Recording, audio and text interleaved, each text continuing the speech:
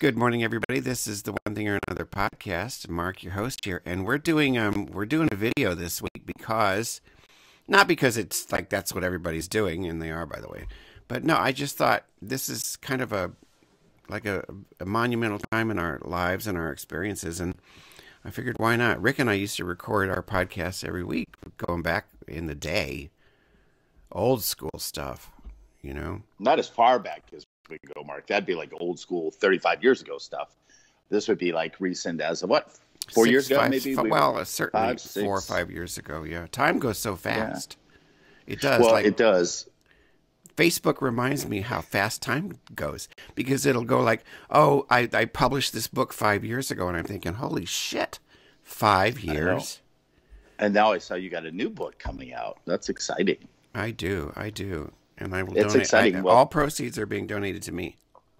And they should be. Oh, here's to our coffee. We used to do that too. My mug is a Nashville, Tennessee mug today that I'm drinking. Mine is from. It doesn't have a name on it, but it's from Lancaster, Pennsylvania. The train station there. We had such a fun time. The trans station. The train station. Oh, I was gonna say that's the land of the Amish, isn't it? Yes, it is. They were Amish people. We went in a buggy and stuff. Now, I'm now one of these essential workers. Whoever thought that I would be an American hero? I had no anticipation of this. You know, Mark, I'm appreciative you're having on the show, and I want to comment on that because I was thinking the other day, if we put out the Time 100 list, who would be the Time Person of the Year? And I said it's the grocery store worker. Another friend said it's the medical worker. It could be any of the above. Yeah, but it's yes, always indeed, a medical worker. Like it's always a medical worker. It doesn't matter. You don't need a pandemic for people to, thank the military for their service or talk about how the first responders are superheroes, That's their job. So I don't agree with that one. I just don't. I think you're right in this particular case because the medical, like I said, when this is over, the medical workers are still going to be like heroes. I mean, that's just that's how we see them. But the grocery. Did we even put this in context that we're talking about the coronavirus and COVID-19? Well, no, but that's the only thing that's the only thing we're going to talk about. The only thing there is to talk about. And I'm going to work 5 days, actually 5 days a week now at the grocery store to make sure everybody has food and all of that stuff. And it's pretty stressful. But I'm telling you, I'm so glad I'm working because I would lose my mind not working. I cannot just sit around the house. I would go crazy. When we look back at this time, we'll all have our personal journeys with it. I happen to be in northern Wisconsin. I live in Madison, but I'm 3.5 hours north to an area you know very well, Mark. You used to come visit this when you were writing some television work with me. And I made the decision, on a daily basis, things are changing. And I want to hear about your grocery escapades for sure, because I've tuned out. And like I said, when we started the show, I really got joy seeing your face this morning because intentionally I've given you your space and your time, even in our friendship, to do what you need to do. Poked out a few texts to you saying I love you and I'm thinking about you. But I was trapped up here on a daily basis. Vilas County is the county of the oldest citizenship in the state. So 3 days ago when I was up here, they put out a warning saying basically a county warning saying you're not allowed back into this county if you come from a high-risk county, which I'm from. Yeah, unless you self-quarantine for 14 days. So at that point, I made the decision, talked to my family. I decided to stay up here. So I have not been back in Dane County for well over a week. But to your point, I would have went stir-crazy because I live by myself down there. Up here, at least, I'm with family and all those good things. Yeah, and I've got Frank, and he's been retired for a few years, and he's super busy all the time. So it's different for me. I've always known that even when I retire, which will be in a few years, I'm still going to work part-time, partly for some extra cash. But I'm not somebody who can stay busy all the time. I'll put 3 or 4 more hours in my computer every morning, as you know. People like, what are you doing at 4 o'clock in the morning? Well, I'm up and I'm doing shit. But when that's over by 9, 10 o'clock, that's it. Like what else? Your day ends when mine starts. Yeah. Well, they say it's really been a hard time for people that are extroverted. I consider you certainly more of an introvert.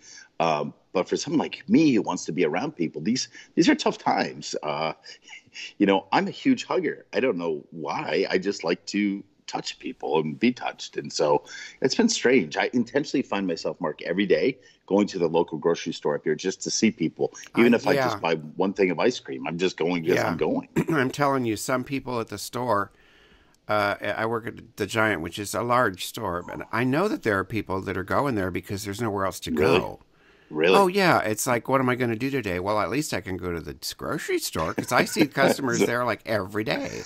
That's And crazy. we are finally taking, because Frank has been concerned about me for a few couple weeks, and saying Oh like, yeah. well, like what are they doing there? What are the precautions they're taking? So finally, as of Sunday, the cashiers all have plexiglass.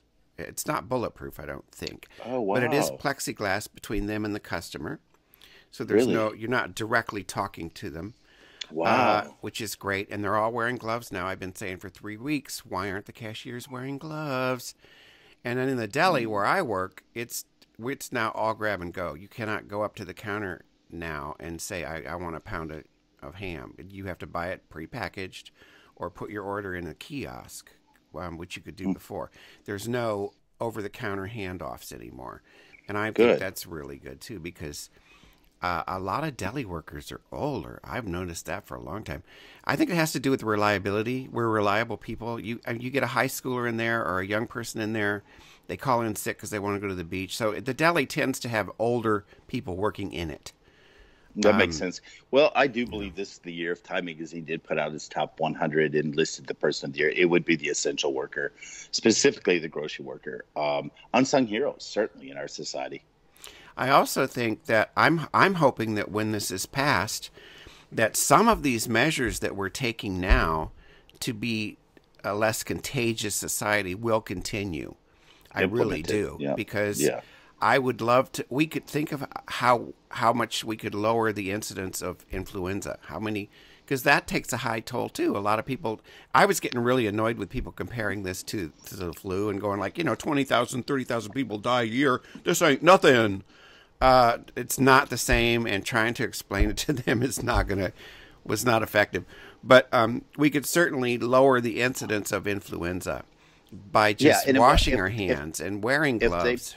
You know? for sure. And if they, we've started some of that with hand sanitizers everywhere you went. That was done a few years ago. But you're right. If they put up these plastic sheets, leave them up. Why would they go through all this work? I know at our local store, Woodman's down in Madison, they put dispensers, sanitizer dispensers. Of course, it has to be 70% more of the sanitation part than the liquid. But they put those behind every teller or checkout person. And I think that's critical. When you look at it historically, and we will look back at this, and to your point, what changes will this make that become permanent? What mental things have we learned? And part of me is like, two comments here real quick, Mark.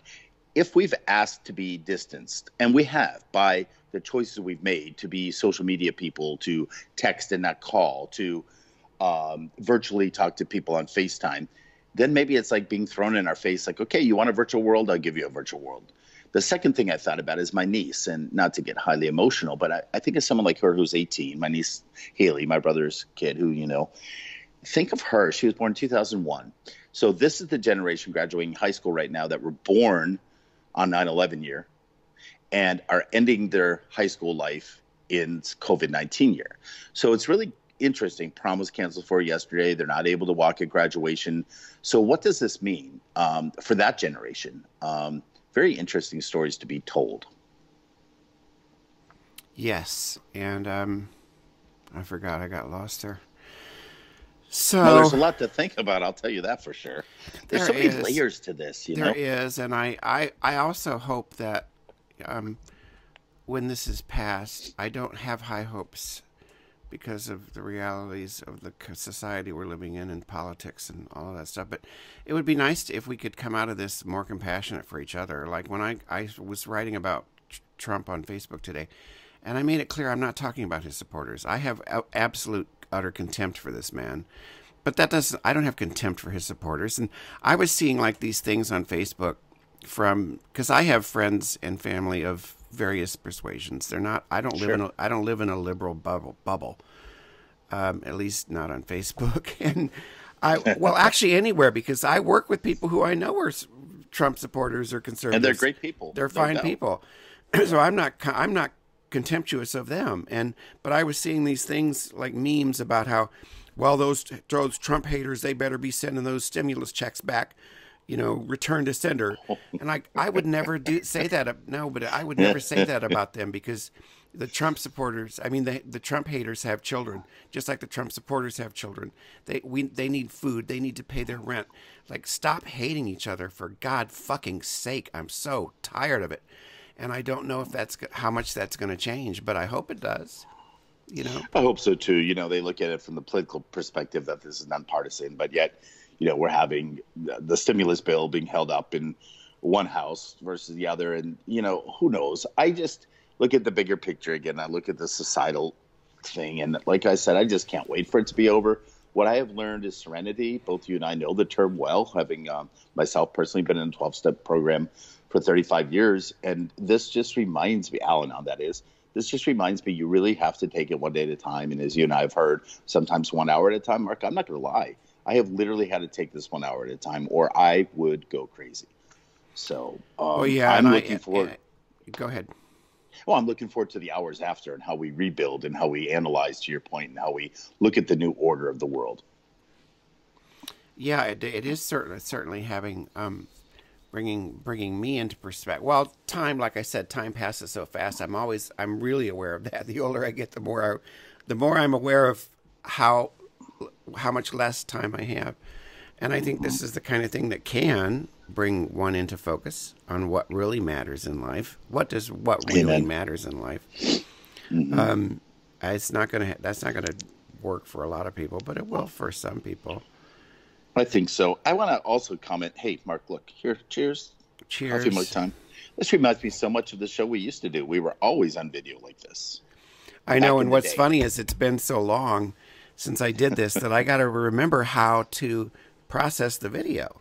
I can't remember. Oh. It should be no, but I don't remember. I'm going to have to try it. If it doesn't work, I'll just put the audio up, but I'm going to try to do the video, put that up on my totally dead YouTube channel. That's so funny. Well, God, you once were a YouTube sensation. If you don't know, guys, your show host here, Mark, did a video about cubicle life back when he worked in the corporate world, and it was millions of people saw it. So you'll find that hopefully on his YouTube that was channel. My heyday back when I was somebody.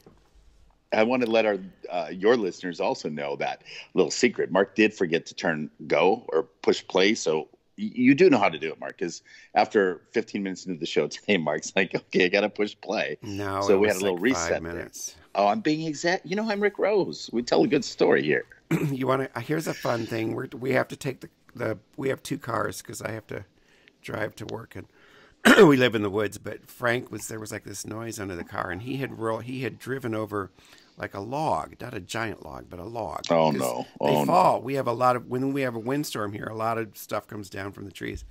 And like, what is that sound? What is that sound? So we got home, and I looked under there, and he had hit this log just right so that it's jammed up under the car.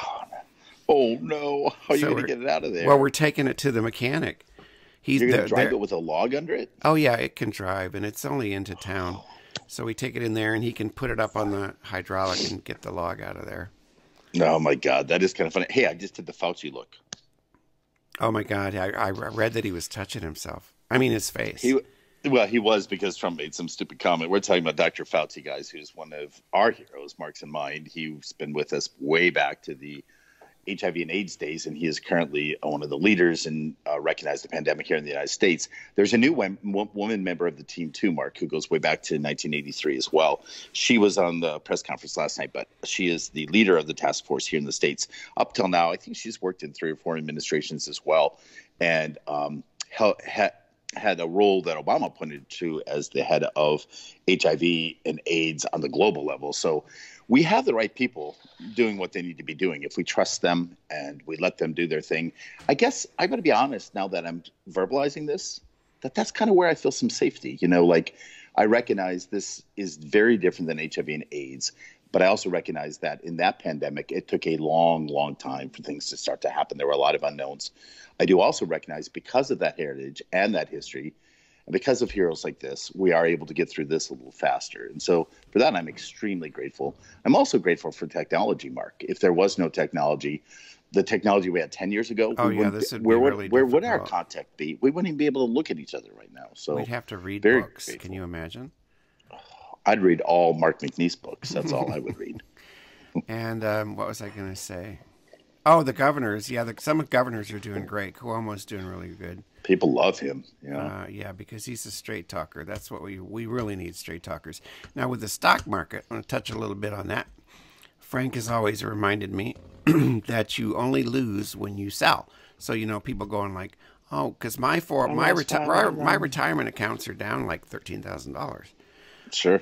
So, but unless you sell it, it's going to go back up. So if you can afford to let it sit there for another 2-3 years or less, I hope, it's going to go back up. So just stop thinking this mindset of, oh my gosh, I've lost half my 401k. If you don't touch it, it'll come back. My other thing though, if you can, a lot of people apparently have stocks instead of cash, and like if they need cash right now, they're fucked because they got. Yeah, you should always have some liquidity in your savings for sure. But the other thing I was going to say too is that with me, when it's back up, I'm converting it all to cash because I wonder too, like when you're 69, 70, 72, why do you even have stocks? How long do you think you're going to live? Why don't you just turn that all into cash, and then you don't have to worry about this kind of thing happening? Turn it into cash. By the time you're 70, stop trying to make another $100 a month or some shit like that. Cash it out, not withdraw it, but turn it into cash. That's what I think people should do, because I'm like, somebody close to me had said, my 401k is terrible and blah, blah, blah, blah, blah. And he's like in his 70s. I'm like, why do you even have stocks? It's interesting. Yeah. That's interesting. And your husband's point is right on, but I've talked to people this week that range from, my nephew who's saving at 18 on up to a friend of mine who's 67 on to my mom who's 78. And my 67-year-old friend, she, in the 2007 shift in our economy, she certainly knew your point, and she did a lot and converted a lot to cash, but not all of it. So she's at a really high risk point. My other friend who's 61 lost $500,000 over the last few days. She's one that's looking, but she also does realize, hey, I'm 61, I'm healthy, I've got some time. It's people like my mom I am concerned for various reasons. So they are still a high risk group from what we know. That risk may change from day to day as testing still, proves results that we need to learn from. But you are right. You're jiggling your legs. I know. I get my legs going. I get excited. The camera jiggle. Go ahead. I'm just telling you because you're jiggling. I know. But anyway, but then you have people like me, to be quite frank, guys, and to be totally authentic this morning. I'm just not a saver. I have money that goes into a 401k. I do know, not to sound arrogant or confident, that I will be one of those people, and many of us are, that will never be left on the street. I know that even my friend Mark and Frank will take me in their home should I face dire times. We got a room upstairs waiting for you. So sweet. So sweet. So in that regard, I live my life right now, and I stay in the moment. That's your point here, too, even financially. Stay in the moment, right? Yep, and your hair is dark again. Yeah, I don't color it anymore, Mark. You were doing the Blade Runner look there for a little bit. Oh, yeah, I was super white, wasn't I? Like silver or, silver foxish. How are you doing with your health? Are you finding some time to get out in the great outdoors, or what are you doing? Well, we walk. Of course, I walk at work, but we go for walks. We went for a 90-minute walk because Frank walks every single day. Nice. We walked for an hour and a half yesterday in the rain. We're going to go for a walk today when we leave the car at the mechanics because we can walk at this river trail. So, yeah, my health is fine. That I certainly don't want to get sick. I don't blame you. I love that you brought back some historic podcasts too. You just on this podcast here, you just played the interview with your sister. She's like a holistic healer, and those are nice to have in these day and age too. And those are 6 years ago. Wow, good stuff there too. I listened to it last night, by the way. Oh, thank you. Now, yes. Let's wrap it up so I can depart here and get some clothes on. Get your log out. What do you think I'm wearing? What do you think I'm wearing below camera? I don't want to know, and I haven't even thought about it. But thank you. Please comment below. Hey, and watch the show. Everything is going to be okay. Everything's going to be okay. This is a moment in history. No. There's a TV show called Everything's Going to Be Okay. Oh, really? Okay. It's really, really good. Well, I've been watching Love is Blind, which I'm sure is very different than Everything's Going to Be Okay. Yeah. So there you go. There's a lot of binging going on, a lot of TV watching going on. I'm not a TV viewer, as you know, but being up here, I can walk in the beautiful outdoors or I can sit and watch TV. I've found a balance of both, so that's been good. Okay, Rick, I don't know like how much we covered in this, but we talked. That's what it's all about. Hey, make your best face. We did some video stuff. I look really good, by the way, in my little tiny little thing up there. You look fantastic. Your lighting is awesome. It's but I'm way too heavy. I gotta focus this year on. But if that's it's so. Speaking of binging, it's really like I'm an anxiety eater. I eat when I'm anxious, and what else am I? I'm like anxious all the time now because of all this shit. You've seen a lot of memes going around too, showing what life is going to be like after the COVID goes away. We're all going to be fat fucks, but I swore. That's okay. All right. Well, listen, we're going to be catching up at the end of April, and I hope it's really different. Yeah, Mark, thank you. Mark always has me on as a guest, guys, to kind of wrap up the month. And to your point, there was really only one thing to talk about wrapping up this month. That's for sure. Goes down in history. All right. I will text you soon, and I'll get this up as soon as I can. Hopefully as on YouTube. If not, it'll be on the podcast. So look forward to seeing you there. Regular format. Ciao. Bye, guys. Mark, take care. Bye. Bye.